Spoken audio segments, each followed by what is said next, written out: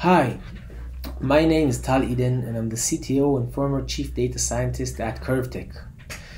Here at Curve, we optimize sales processes. We create sales forecasts, we optimize inventory and much more. Now to the point of this presentation. People often think of their AI components just like they do of any other software component. You think you can develop your AI and then put it on the shelf for a couple of months, and then when you need it again, take it off of the shelf and reuse it.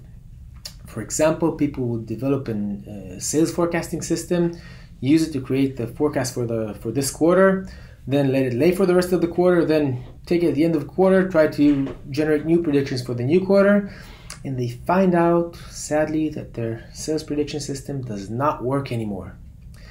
In this presentation, we'll try to understand this phenomena. We'll try to understand why it happens now more than ever, and then we will discuss a few ways of how you can deal with this phenomena. We'll start with a few examples. In the past several years, we saw many events. Here are just a few that had a global impact. For example, we had the collapse of the Lehman Brothers Bank. We had the Arab Spring. We had the launch of the Me Too campaign. And last but most certainly not least, the COVID-19 outbreak. Now, try to think of these events from a data perspective. It would be quite amazing. Imagine you are a trader trading in Lehman Brothers stock. Nobody, maybe just a bunch of few really smart people, could have predicted the collapse of this stock in the upcoming morning after the initial news. Or imagine that you were invested in the upcoming Harvey Weinstein production just before the launch of the Me Too campaign. Or imagine that you had an e-commerce store and you generated sales predictions for the upcoming future, and suddenly all the brick and mortar stores closed because of the outbreak, and all of a sudden your sales have a spike of 700% and your predictions are no longer relevant. The point of these examples is that the time constant it takes for such things to happen is gradually growing shorter and shorter. It's changing. What used to take years takes months. What used to take months now takes days. And what used to take days is something that we have to adjust to on the fly. Now, in order to understand why this is happening, we'll start by discussing the idea of concept drifting. Concept drifting will start with a dry technical definition and then try to exemplify and make it clear. It's when the statistical properties of the target value, which the model is trying to predict, change over time in unforeseen ways. Now, this is a very dry definition. In order to understand it, we first need to understand what a model or a learning model is, and then try to use an example to see what happens to it over time. So let's use a very simplified example. Let's say we are trying to predict which COVID patients are going to require respiratory assistance. What we do is take their age and their weight, and according to these two parameters, we want to see who will deteriorate and who will not. In order to do this project, we start by tracking a bunch of people, a bunch of COVID patients over time, and we mark those who did not need the respiratory assistance with the blue dots. Here you see it on the left, and those who did with yellow dots. You see it on the right. After we created this initial sample, what we call our training set, we create a line, a simple line that separates the two. After we have this line, we can forget about all the dots. Now we have a new patient.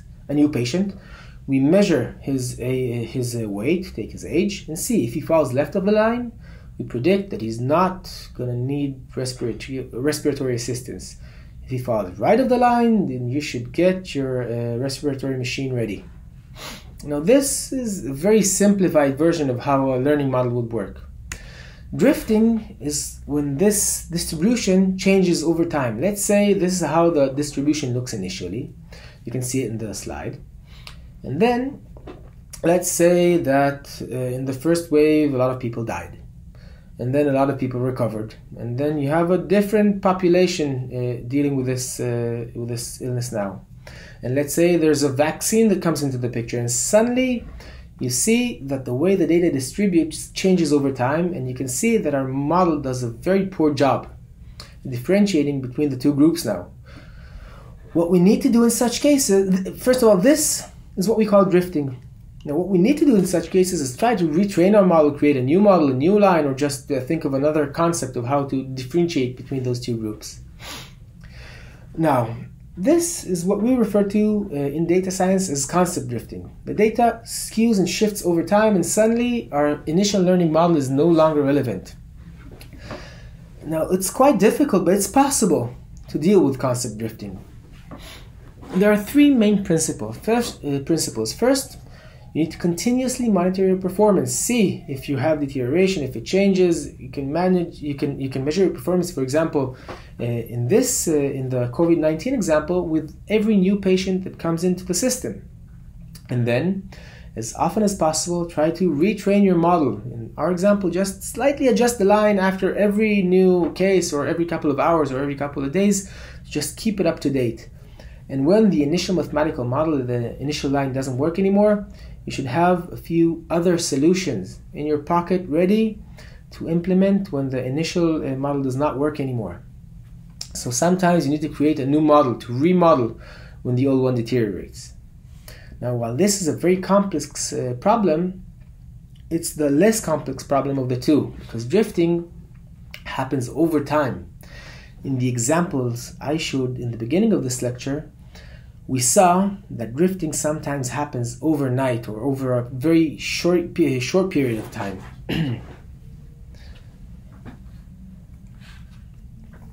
Let's look at a few examples. In the Microsoft offices here in Israel, in Kfar Saba, there's a monitor and a camera. And this camera takes a video shot of everybody coming in. It looks at their faces, and it says which emotion you are feeling. It's a very nice example of AI at its best. It works lovely. And it looks at your face, feeds it into a learning model. You see it here. It's a convolutional neural network. And then, for example, in this picture, it would say that this man looks surprised. If you do a sad face, it would say you look sad. If you do a happy face, it would say you look happy.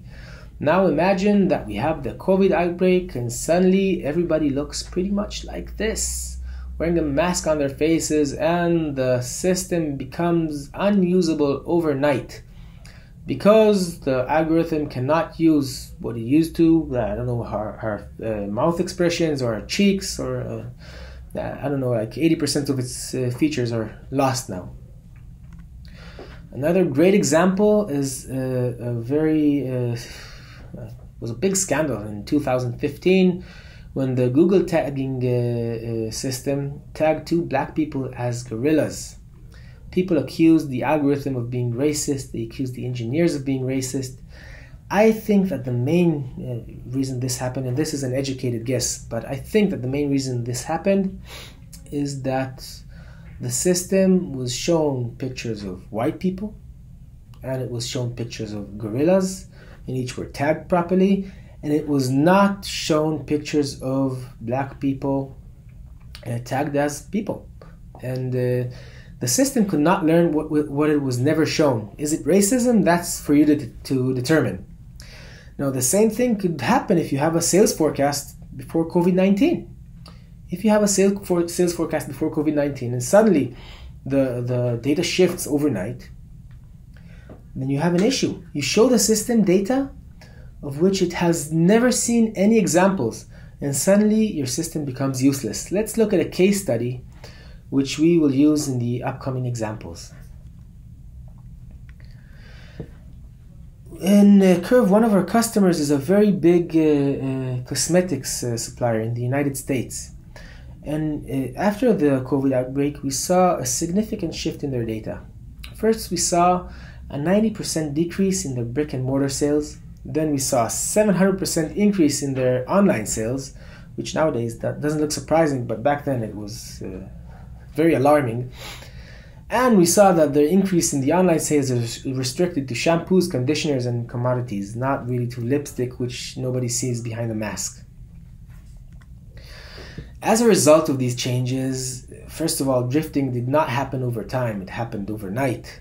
The model accuracy deteriorated, the tools became unreliable, and we had to redevelop tools that were working fine up till that point.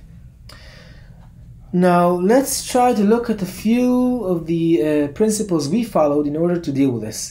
And it's something I suggest that everybody using an AI component within their products or AI within their operational organization, I suggest everybody use it. And the principles are 5 simple principles. We'll go over them one by one. What can we do to avoid this? First of all, when possible, avoid using machine learning solutions. Machine learning is great. Everybody talks about machine learning. Everybody talks about AI. But if possible, don't use an AI solution. Don't even use a statistical solution. If you can, use an analytical solution. Okay, if instead of doing a projection based on on a learning machine, you do a projection based on A times X plus B, that's better. Let's look at a great example which I really like. In this slide, you see a neural network which I created in order to predict the length of the hypotenuse based on the length of 2 lines in a right-angled triangle. What we do is feed the 2 lines into the learning machine, feed a lot of these examples, and then we see how the learning machine performs over time. You see that if we use 10 triangles as the learning examples on the left, we get a relatively high error. And then the more triangles we use, the smaller the error gets. When we use 10,000 triangles, we see that the system performs great. I mean, you have an error of less than 1 millimeter per kilometer, which is an amazing performance for a learning machine. And while this machine performs wonderfully, it's a very silly solution, as the right solution to this problem, which is simpler, takes less complexity, and takes no time to implement, will be to use the Pythagoras theorem. The second example, try to create predictions for multiple scenarios. If you create predictions for multiple scenarios, you might not predict exactly what is going to happen, but you let the stakeholders within your organization plan ahead. Let's look at an example. Let's say we are trying to create a sales forecast, and we use the past sales, the product features, and so on and so forth, everything we used up till now to create the sales forecast. And then we have a few new features we use. The school closures, the quarantine data, what we used to do up till now, feed all this data into a learning machine, and then spew out a projection on the other side. You're gonna sell, 800 lipsticks next month, 800,000 lipsticks. Now what we can do is predict according to each feature and try to simulate the prediction. Create a first prediction based on the fact that there's going to be a quarantine next month. Create a second prediction based on an alternative reality in which there's not a full quarantine but school closures next month. And a third prediction in which there's no restrictions. Now, your prediction is not accurate because you have 3 of those. I mean, that's not a fair game. But you can let your company plan ahead for each scenario. Third, try to increase your prediction frequency. If you used to predict a month ahead, 2 months ahead, 3 months ahead, switch to predicting daily. If you're used to predicting daily, switch to hourly, or predict as often as possible, and don't settle with low granularity predictions. Also try to retrain more often and to remodel more often. It's a good practice nowadays when data is changing rapidly. If, for example, you have a sales forecasting system, retrain it daily, run it daily, see that the predictions are not deteriorating, and try to see any slight variations and shifts in the data. Fourth, assign higher weights to recent data. Now, I'm not going to get into the technical details here, but for example, if we have 4 years of data, we can use the 4 years of data to teach our learning machine how to predict the future of our sales. But the wise thing to do would be to use the full scale of the data, but to assign way higher weight to the last couple of months in which we had the outbreak, and even higher weight to the last month in which the closure got to a specific state. And fifth, I'm not going to talk about the difference between supervised and unsupervised learning and reinforcement learning, as it is far beyond the scope of this lecture. But for those of you who do know the difference, there is no reason to limit yourself to supervised learning solutions. Most of the industry uses supervised learning solutions up to date, although there are a lot of solutions that do not rely on these set of algorithms. Unsupervised learning solutions and reinforcement learning solutions are less vulnerable to drifting. Now, these are the 5 principles I suggest in order to avoid, or not to avoid, but to cope with the drifting fast and to adapt as quickly as possible. And the key takeaways from this lecture. First of all, global impact events are happening at a higher rate than ever. We used to see such events once every century, and now in the past 10 years we've seen like 5. And we probably have a few more coming, even though we don't like to think about it.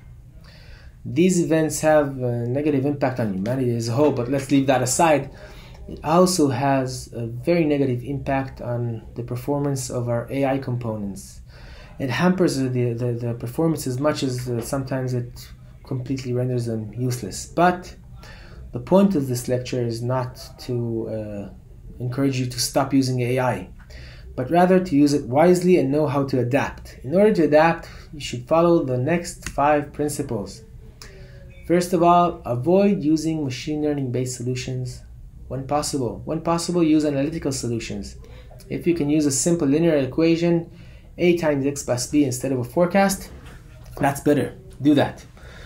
Use machine learning solution when you are forced to. Second, create predictions for multiple scenarios. This helps your stakeholders within your organization get ready to whatever happens and plan for whatever happens. Third, increase your prediction frequency. If you used to predict monthly, do it daily or hourly, and remodel more often and retrain more often. Fourth, assign higher weights to recent data. Data from the past couple of months is more relevant than data from 2 years ago. Make your data show it. Make your models take that into account. And fifth, do not rely solely on unsupervised learning solutions. Thank you everybody for taking the time to listen to this short lecture. Please feel free to contact me if you have any questions. Have a great continue of the convention, and I hope this is a very fruitful and educating day. Bye.